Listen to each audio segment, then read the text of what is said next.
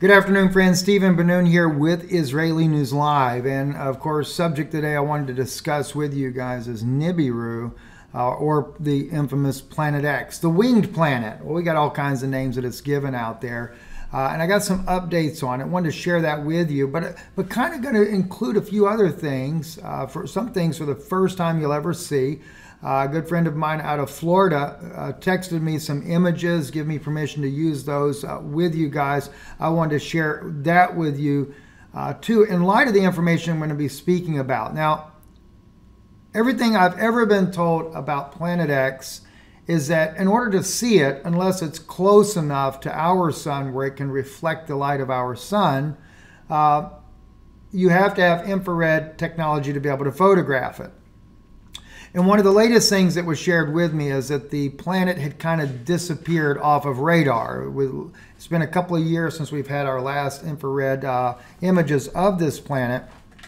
And that's because, as I've told you before, Planet X travels in the ether. It's actually going in between one dimension and another dimension, back and forth. And we've talked about this for quite a couple, well, 2 or 3 years now. I've actually spoke to you about that and how that works.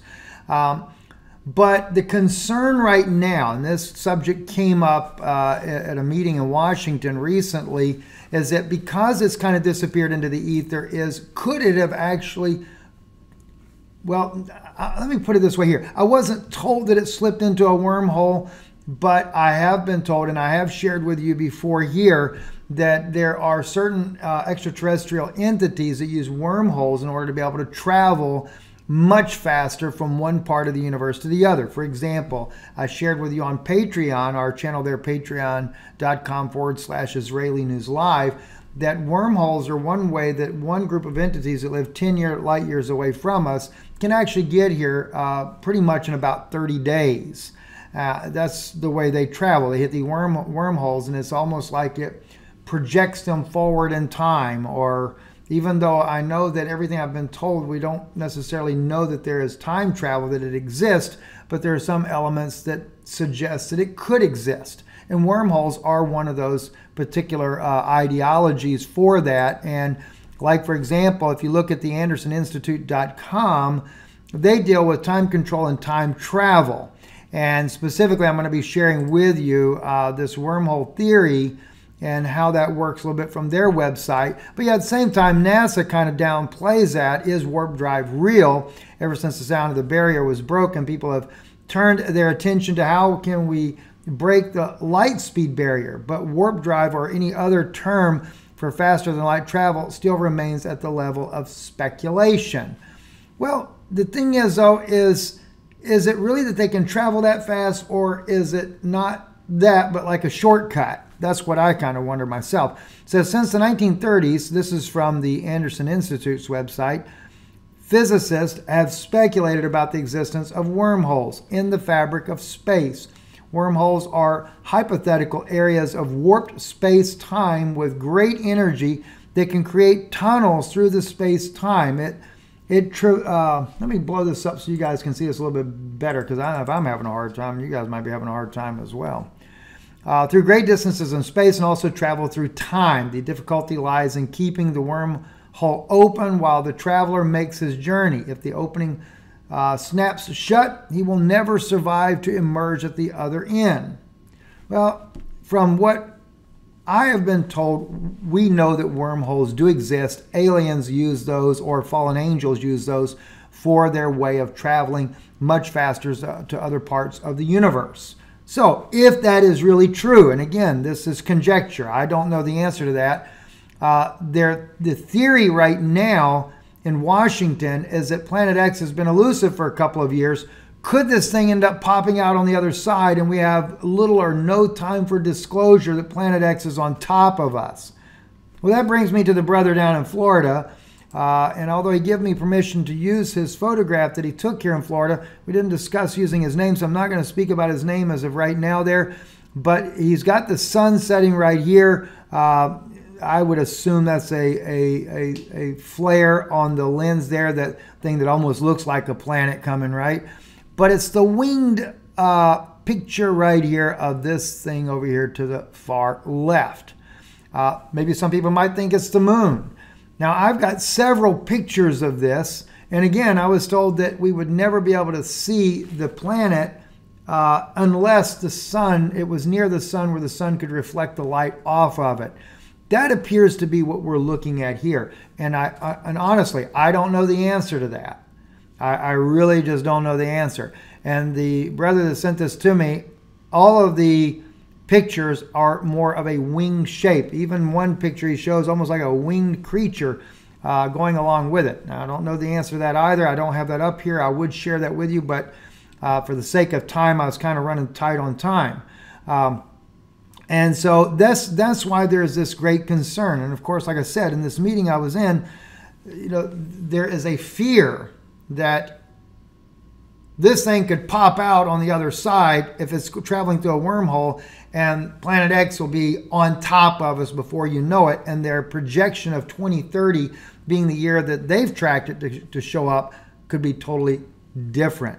Makes me think of the Chilean astronomer Ferrada, and let me just pull him up, who actually spoke about Planet X.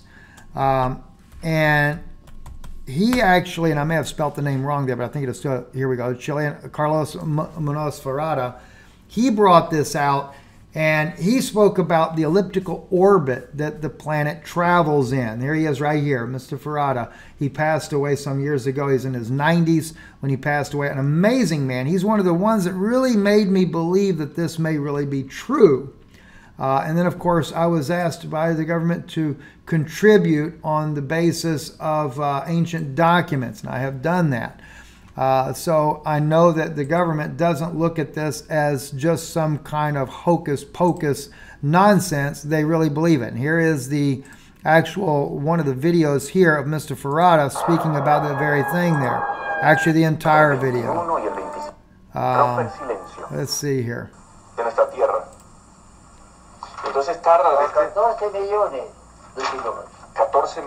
He said 14 million kilometers. So here is your chart. You show us the dead star, the dead sun, this one.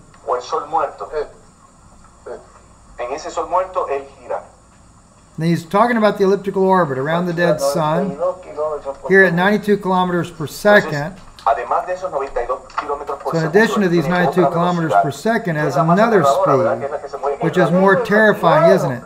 It has 3 speeds, he says.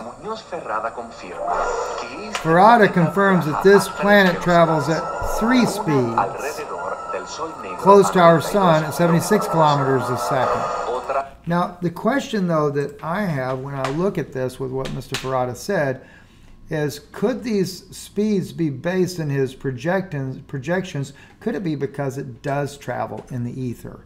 And could it be then, in that case there, that it manages to find a wormhole in the ether, and that actually brings it up to us much faster? I don't really know the answer to that. I don't, but I'm just putting these things out there, thoughts for you guys to consider. And, let's just see how things go, right? One other thing I want to share with you in closing, though. Remember this here, and I'll just see if we can pull up anything that actually speaks about that. China, artificial sun, and I got to thank a good friend of mine in the Netherlands for sending me the information on this as well. He sent me one of the best videos I have ever seen on this. China's artificial sun burns at 70 million degrees for 20 minutes. This is what they have on there. That's actually on the sun. I don't consider the sun a reliable source of information, but China did release their, I will tell you this, what I just read to you now, though, did come from the brother in the Netherlands that actually said that, yes, that information is correct. But he sent me the video, and I want to share with you this video right here. This is China launching the artificial sun. I did check in with Washington about that. They said that China is the most advanced country in the world on the technology of artificial sun. They also are one of the most advanced countries in the world on manipulating weather patterns. So just in closing, let me share that information. Let me share you this video here from my good friend, my brother there in the Netherlands. You would actually think the sun itself is rising until they zoom in, and then you realize, oh no, they've launched something up into the sky. And there you go. Well,